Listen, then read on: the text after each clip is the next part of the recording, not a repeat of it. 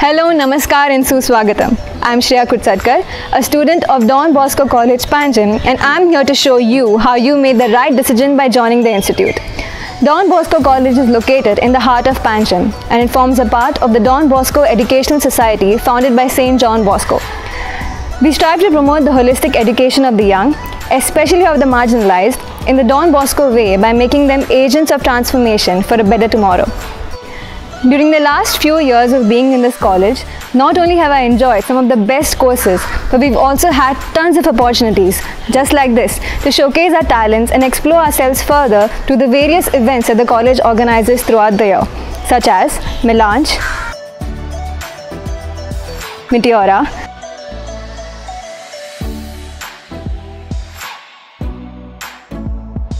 Synthesis, Prime Time, Hercules, Cosmocrat,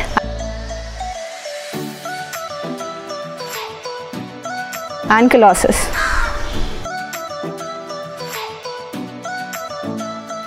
Before I tell you more about what's in store for you for your upcoming years here, I'd like to request our manager, a man who has been at the helm of this institution's progress, Father Joanita Lobo, to say a few words.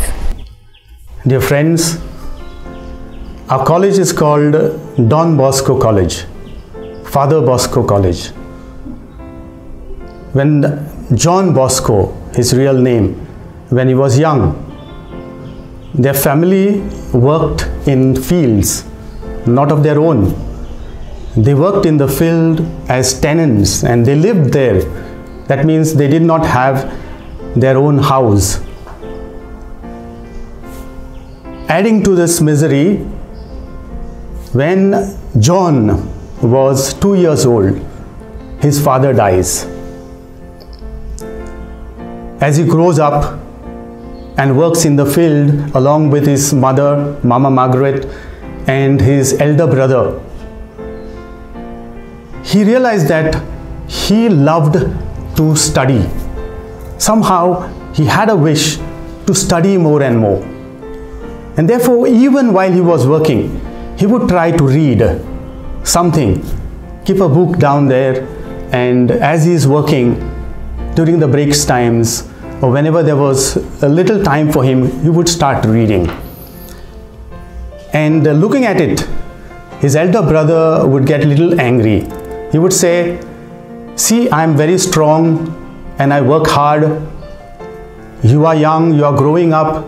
You should also work hard and let all contribute to the family." That was all fair. Even mother thought so. But later on, mother realized that he, Don Bosco, really had the inclination to study more and more. And during his time, there were no schools around. He would have to fetch one of the parish priests, learned man, to teach him something. And he would do that. He would walk far away along with his mother to the parish and ask after the mass whether he can come there to learn something from him. And that's how we picked up some lessons. And finally, before going to school, he started to read and write.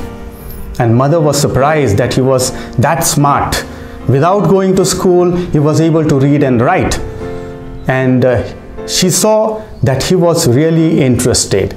And looking at a situation at home, that brother does not want him to study, mother decided that he should not stay in their house until he studies. He should go out and study somewhere.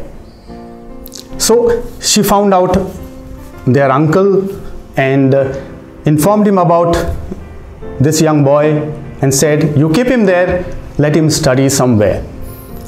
And as he stayed with his uncle, Don Bosco found out some teachers, especially priests, who would help him to study.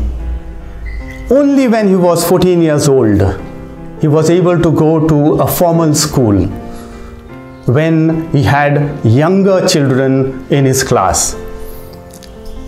And now, since he was there in the school, he was able to study and complete 2-3 classes in just 1 year, and he finished very fast. During this time, he worked in the fields, worked as a carpenter, worked as a mason, worked as a cobbler, worked in a bar, and stayed for many times under the staircase, many days and years. The struggle he had gone through is very difficult to explain. As a young boy going through this struggle without the family, alone, and he learned, he taught his companions and earned something even from their families, and that's how he paid his own fees. And today, when he is a priest, he decided that he will work to educate the young. He started gathering the youngsters, especially the poor and the abandoned, and started to teach them. He got other companions to help him, and thus, as he is a priest now, he began his own oratory, own schools, technical schools. Today, as you have joined in this Don Bosco College, remember this boy, remember his upbringing, remember his poverty, and how he succeeded in overcoming all his difficulties and learned to be a guardian to others. When you join this college, remember, this is a blessing for you. Don Bosco blesses you because you are a youngster and he loves the young.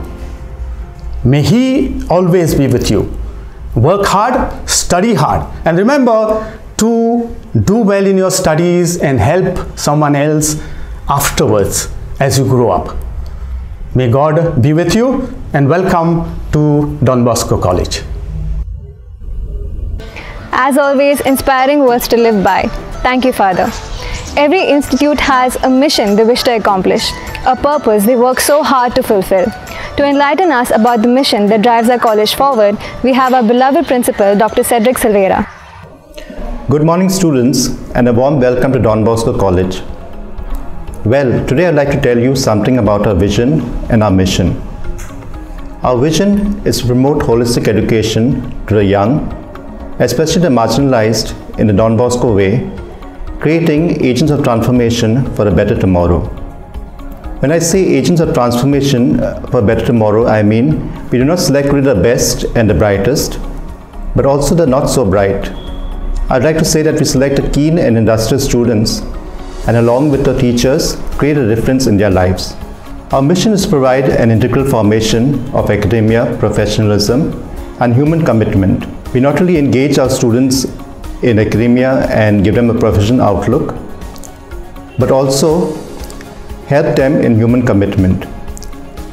By engaging in tours, they empathize with others' friends and learn to live by themselves.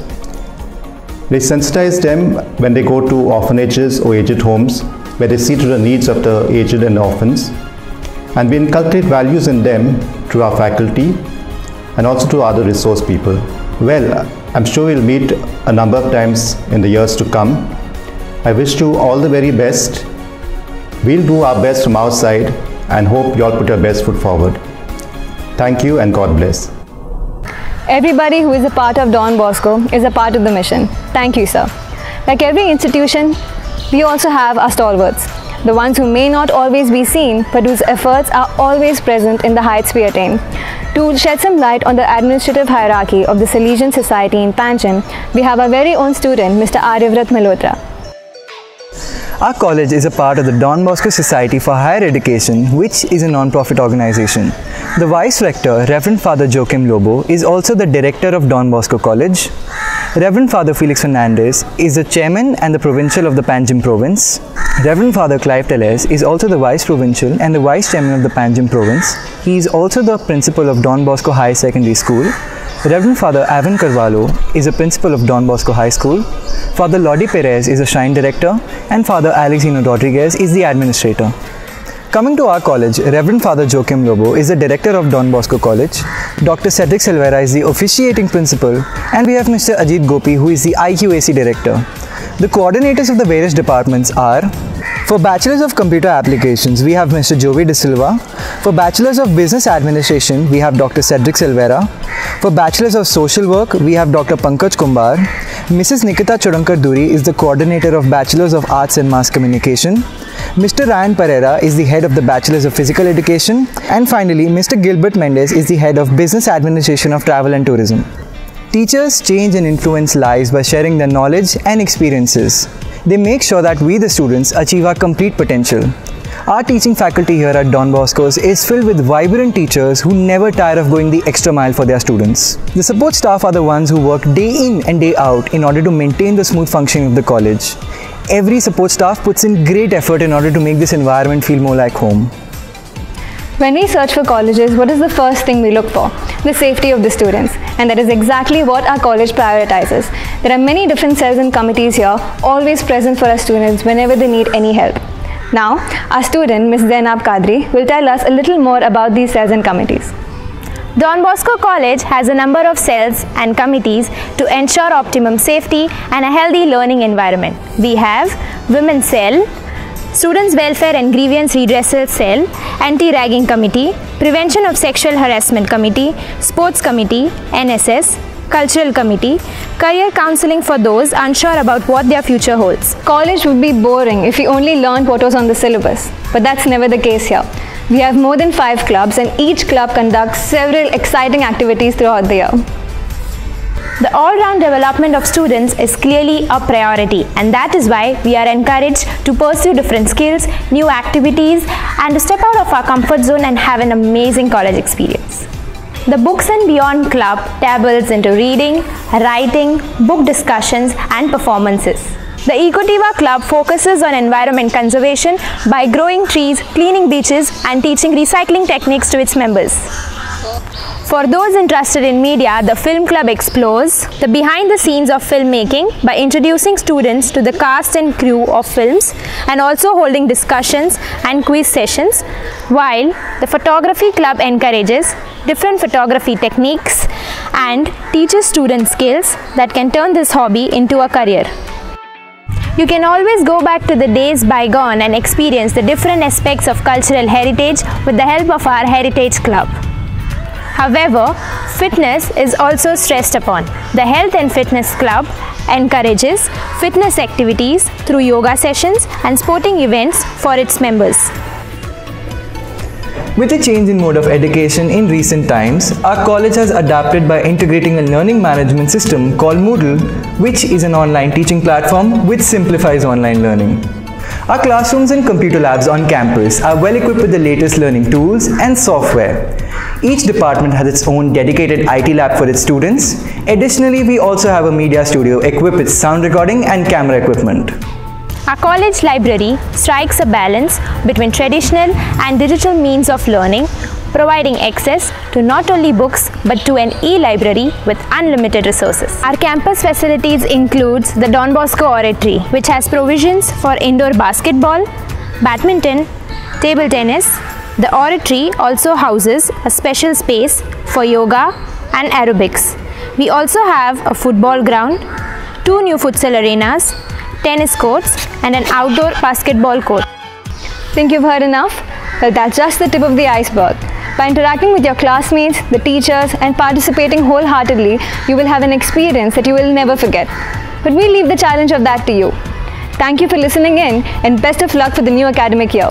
You will soon have a department orientation.